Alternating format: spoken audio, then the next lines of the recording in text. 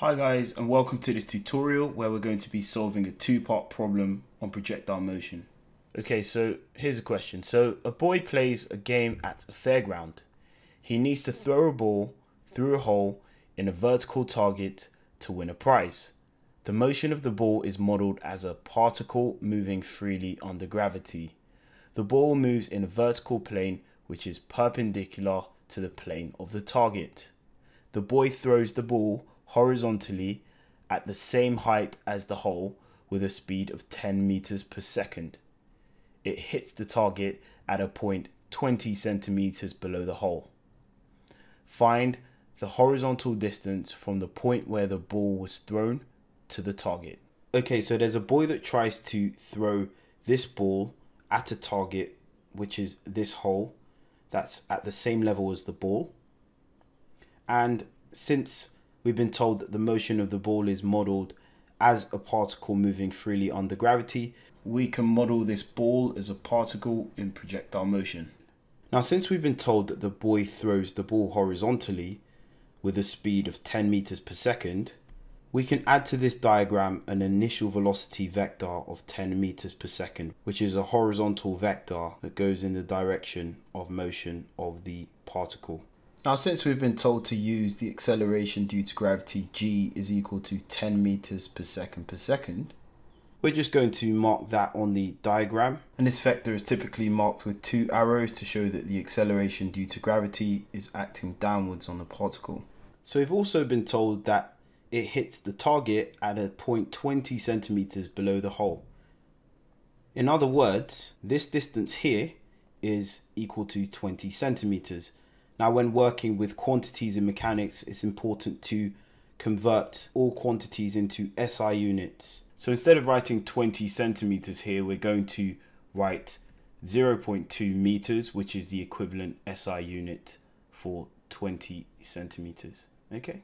So we've been asked to find the horizontal distance from the point where the ball was thrown to the target. So effectively, we've been asked to find the distance between this point, which is the initial point of projection, and this hole, which is the target. Now, since the particle ends up directly beneath the target, well, we can find the horizontal distance by finding out this distance, which is the range of the path of motion. Now, since we're looking at the range, well, it makes sense to consider the horizontal motion. So we'll use this notation, which means resolving horizontally, and the arrow to the right just means that we're going to take the rightwards direction to be positive and the leftwards direction to be negative. Now, in general, you can choose which direction do you like to be positive, but it always makes it easier to choose the direction of initial projection to be positive. Okay? Now, when considering horizontal motion, the equation we should use is displacement is equal to velocity times time, or S equals to UT. In projectile questions, this is the only equation for horizontal motion, and that's because there's no acceleration in a horizontal sense of motion. So in order to use this equation to find the horizontal distance, which we've called S, we need the initial horizontal velocity, which we've called U, and the time of flight, T. From the diagram, we can see that the initial horizontal velocity is this 10 meters per second. However, we don't know the time of flight. But from previous tutorials, you should now know that the time of flight is the same in horizontal motion and vertical motion. So let's consider resolving the motion of this particle in the vertical direction, where we take upwards to be positive and downwards to be negative. And we can find out the components of vertical motion by considering our system of Suvat equations.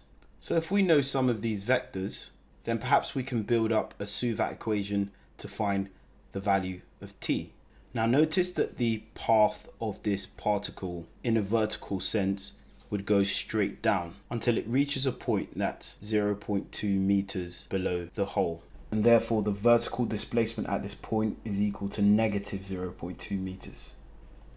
Now, since we're told that the boy throws the ball horizontally, well, that means that there is no component of initial velocity in the vertical direction, and therefore u is equal to 0. Now, since the acceleration due to gravity is acting downwards on the particle, since we took upwards to be positive, the acceleration is equal to negative 10 meters per second. And whenever you're building a SUVAT equation and you have 3 of the quantities, well, it means that you can use those to find the other unknown quantities in a SUVAT equation. Now, since we want to find t, we'll use the equation S is equal to ut plus half at squared to find the time of flight of this particle. So using equation 2 and substituting these values, we get negative 0.2 is equal to 0 times t plus half times negative 10 times t squared. And therefore, we get negative 0.2 is equal to negative 5t squared. 0 times t is equal to 0. And negative 10 over 2 is negative 5. If we divide both sides by negative 5, we get that t squared is equal to 0.04. And taking the square root of both sides, we get that t is equal to 0.2 seconds, okay? Now, of course, the square root of 0.04 is plus or minus 0.2. However, as we're dealing with time, which is a positive scalar quantity, we take the positive value, okay? So we now have the time of flight, t is equal to 0.2 seconds, which we can substitute back into the equation for horizontal motion. And therefore, S is equal to 10 multiplied by 0.2. And multiplying these, we find that the range of motion, in other words, the horizontal distance from the point where the ball was thrown to the target, is equal to 2 meters, okay? Okay, let's have a look at the next part of the question. So in this part of the question, we're told that the boy throws the ball again with the same speed and at the same distance from the target. Work out the possible angles above the horizontal the boy could throw the ball so that it passes through the hole. Okay, so this time I've drawn a diagram which shows the path of the particle in projectile motion. But this time the particle lands inside the hole.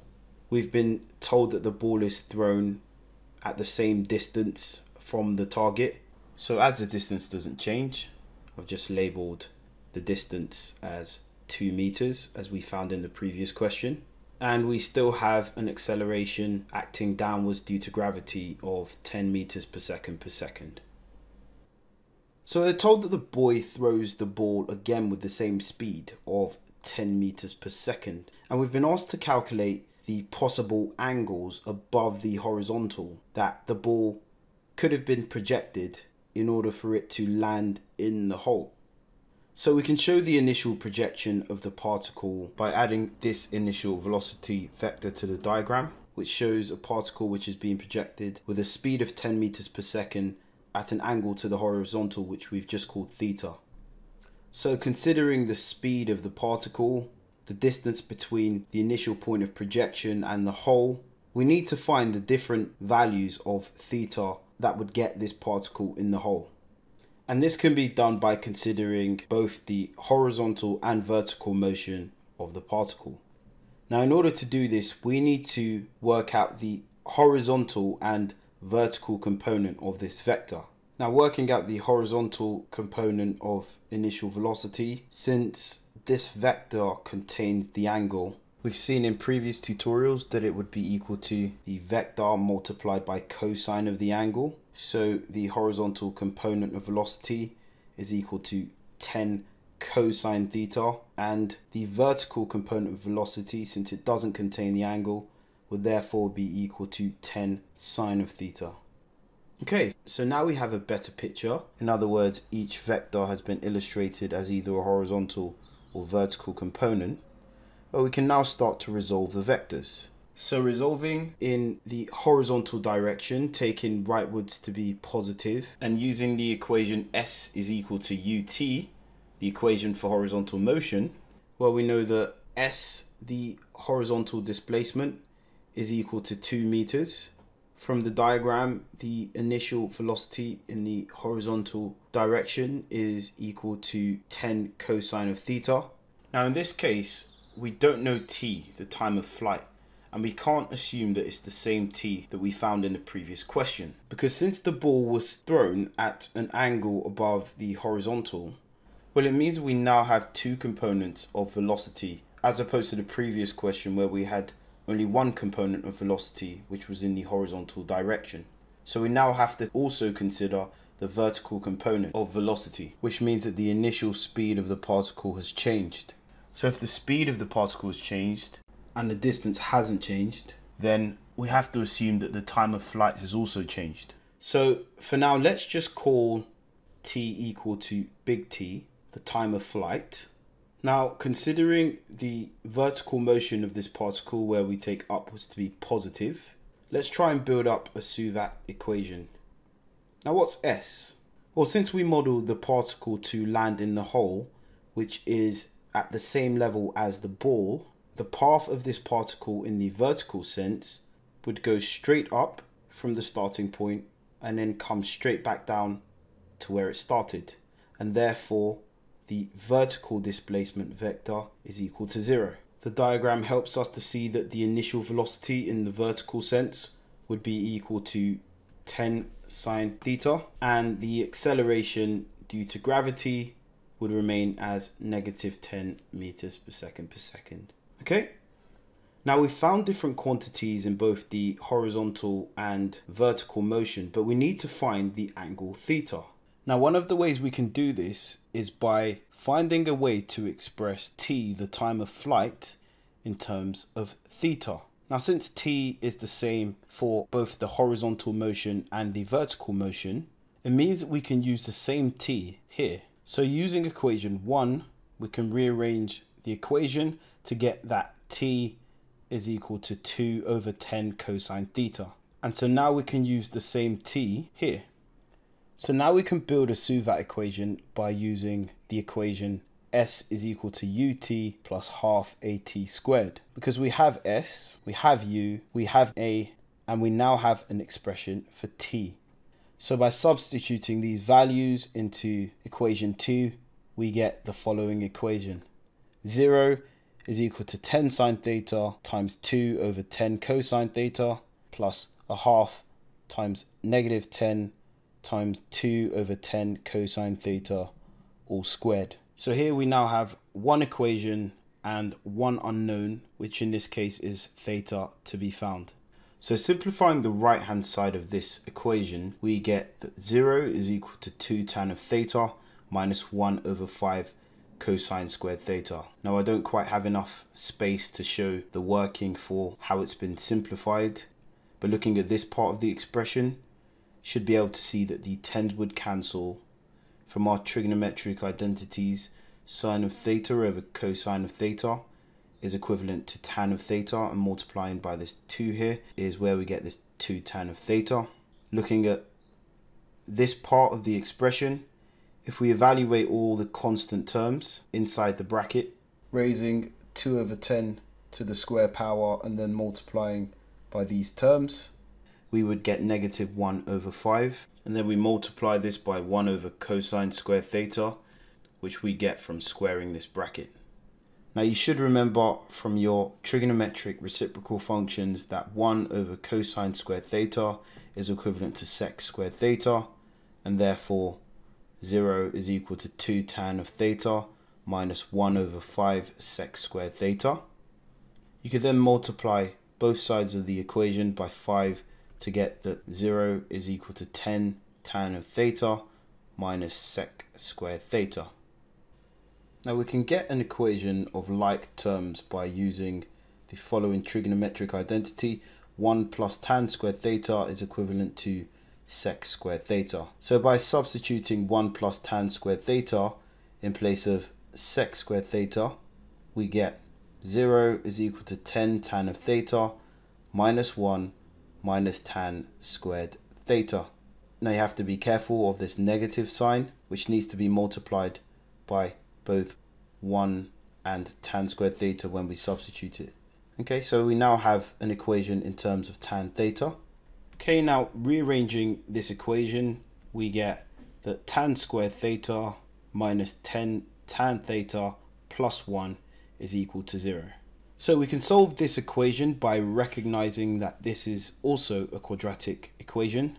So if we let x equal to tan of theta, we can then solve this quadratic equation x squared minus 10x plus 1 is equal to 0 by either using the quadratic formula, or you can use the polynomial function in your calculator.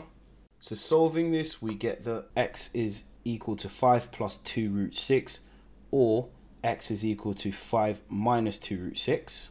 So since we set x to be equal to tan of theta, we have to replace the x with tan of theta to then solve the trigonometric equation. Tan of theta is equal to 5 plus or minus 2 root 6, which is a trigonometric equation that we can solve by taking the inverse tan of both values. So for the first angle, we get that theta is equal to tan inverse of 5 plus 2 root 6, which is equal to 84.2 degrees to 3 significant figures. And for the other angle, by doing tan inverse of 5 minus 2 root 6, we get that theta is equal to 5.77 degrees to 3 significant figures.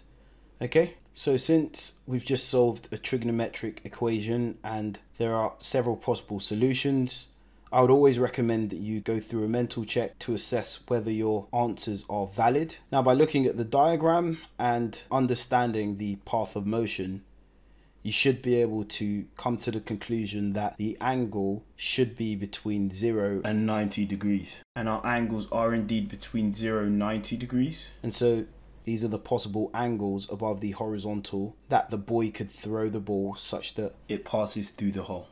Okay, so I hope that was useful for you. Keep up the good work and I will see you in the next tutorial. If you like this video, please give us a thumbs up, leave your comments down below, and subscribe to this channel so you'll be the first to know when we release our next videos.